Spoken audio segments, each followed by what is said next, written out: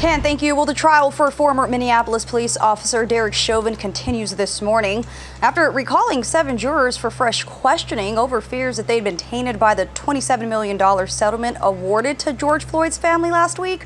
This morning, the judge presiding over the case has dismissed 2 jurors. See, Chauvin's attorneys requested that recall, saying the timing of last week's announcement was not fair. Opening statements in the trial are set to begin on March 29th at the earliest, but ongoing juror dismissal could threaten that date. We'll, of course, continue tracking this trial and bring you updates as they come into our newsroom. For now, that is the latest at the update desk. Dave, Alyssa, I'll send it back to you guys.